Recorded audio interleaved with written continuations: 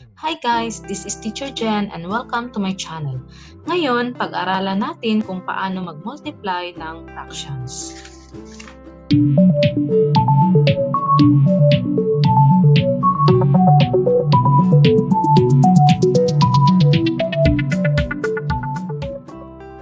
Sa lahat po ng operations ng fractions, ang multiplying of fractions ang pinakamadali.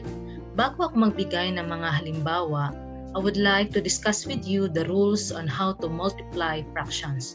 Number 1, multiply the numerators or the top numbers. Number 2, multiply the denominators or the bottom numbers.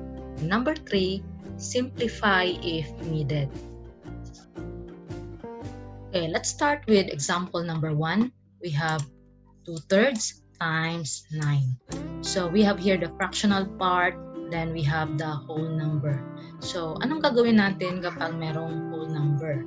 Madali lang po. We have to convert this 9 into a fraction by writing it as 9/1.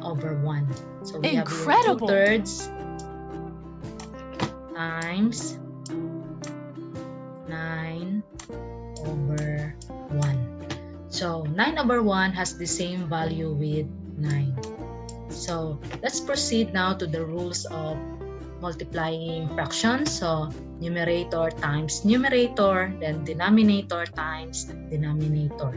So, we have 2 times 9 is equal to 18. 3 times 1 is equal to 3.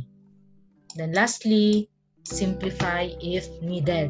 So, 18 divided by 3 is equal to 6. So, our answer is a whole number. Okay, let's proceed with example number 2. We have 2/5 times 2 and 5/6. What will happen if we have a mixed number? So all we have to do is change this mixed number first into improper fraction.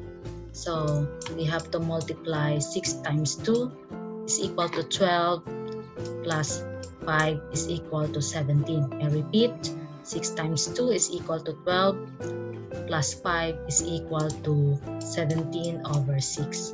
So copy 2/5 times 17/6. Now apply the rules of multiplying fractions. Numerator times numerator, denominator times denominator. So 2 times 17 is equal to 34. 5 times 6 is equal to 30. So, change this fraction into mixed number since it is still in improper fraction. So, we'll be using long division. 34/30. 34 divided by 30 is equal to 1. 1 times 30 is equal to 30. Then subtract. 4 minus 0 is equal to 4. So, yung 1 dito is our whole number. Yung 4 is the numerator and copy the denominator. Since the fractional part can still be reduced into lowest term, divide it by 2. So we have 40 divided by 2 is equal to 2. 30 divided by 2 is equal to 15. So this is now our final answer.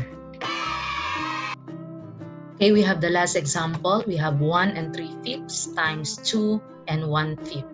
Since yung fraction natin is in mixed numbers, we have to change them into improper fractions. So, all we have to do is multiply 5 times 1 is equal to 5. 5 times 1 is equal to 5 plus 3 is equal to 8/5, then times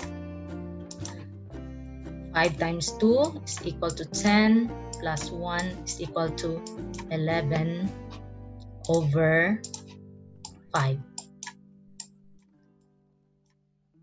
And then multiply the numerators. 8 times 11 is equal to 88 over 5 times 5 is equal to 25. So we will use long division to change this improper fraction into mixed number. So we have 88 divided by 25. How many group of 25 in 88? We have 3. 3 times 25, we have 75. We have subtract. 8 minus 5, 3. 8 minus 7 is 1. So our answer here is 3, which is the whole number. Remainder is the numerator, and copy the denominator. So it is already in lowest term. That's how easy it is to multiply fractions. I hope may natutunan kayo sa araw na ito. And don't forget to like and subscribe.